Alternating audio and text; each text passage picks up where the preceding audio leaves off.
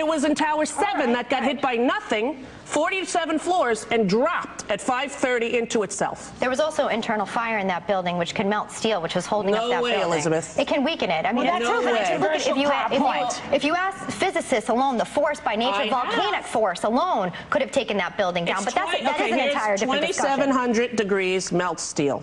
And how much does it take to weaken it? I think it's 270.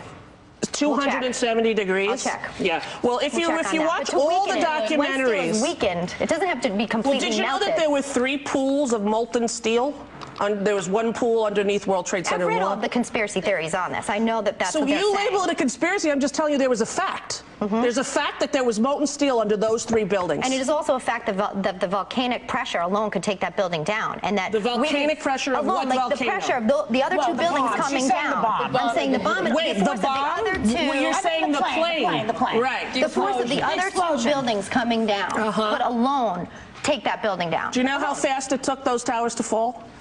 I don't have the exact 9 time seconds. on Do you know how fast it would have taken something to free fall with no resistance from the top of that building? 9 seconds.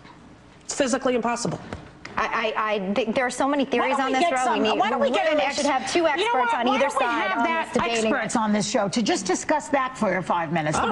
The way we talk about some other things on this show. All right. Get this settled. I'd like to from popular mechanics. To her story about sex in the park. Yes, let's move on. Sex in the park. We really need somebody to tell us the truth about that. There's different It would be a good thing to talk about, but people don't want to talk about it. Everyone 5 gets. minutes they could listen. All right, then we'll take a break and come back with somebody's sex life or a celebrity. Don't go away.